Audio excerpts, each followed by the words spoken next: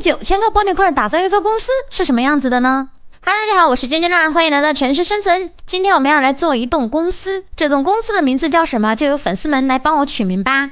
这次的公司外形打算做一个圆柱体，所以说需要的面积蛮大的。先把这些树砍了，树你不要生气，不要难受，不是我想砍你，是你在这里太碍眼啦。由于要做的东西特别的大，所以说我先在这里放一个垃圾箱，方便大家整理一下背包，再扩建一下地基。谁在这里放了一个防珠宝箱啊？幸好现在可以直接挖掉它了，否则太碍眼了。差不多了，我来开始建吧。一定要正对这个公路，否则强迫症患者进来过后真的特别难受。所以我这次专门调整了，咱们公司的大门是刚好正对公路的。我可真是一个贴心的主播。这次的大小是15×15，然后两边的弧度的话是4格。打造这个地基的时候，我没有让粉丝插手，因为我怕他们放了过后，我就不知道这个我到底放了多少个。来，电灯泡子上。数一数是不是15个？因为之前出现过这种失误，所以说这次做地基的时候提前多数几遍格子，免得弄错，后期改的话太麻烦了。地基打好了，其实就是一个圆啊，不对，方圆的造型，有点像大波的脸啊，圆圆方方的。接下来铺玻璃块了，用的是黑色玻璃块，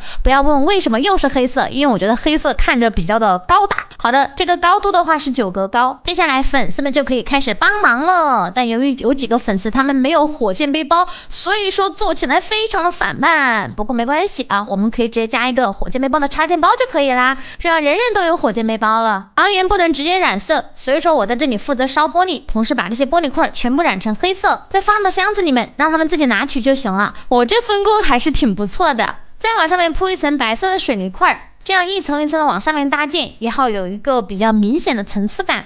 怎么又下雪了哟？迷你世界里这个雪下的是不是太频繁了一些呢？我的晴雨烟花如果没有插件包的话，早就用完啦。中间的话也是全部给它填满，这里需要大量的人力，一个人做还是非常辛苦的。粉丝们加油，我们一起把它这里全部铺满吧。接着开始第2层了，你们猜猜看，我这次这个公司要做多少层呢？玻璃块没有了，我来到学校的箱子里面翻一翻 ，OK， 这里是空的，什么都没有。拿到一点黄沙，然后再把这些背包里面的东西全部放进去，主要是背包太满了。再来翻下前面这个垃圾箱，我记得没错，这个箱子里面有很多石英砂的，果然我没有记错哈。看这边这个箱子呢，哇哦，全都是一些黄沙，可以省去了挖的这个步骤啊。背包里面满了，然后看着真正路线往前面一直走，走，就能够来到我们的公司啦。这个路线还是蛮简单的，就挨着小区旁边的呢。OK， 我也上来帮忙吧。不过由于今天时间有限，我们忙活半天也只见到了3层，那我们就下期不见不散。谢谢大家喜欢城市生存，记得多多点赞哦。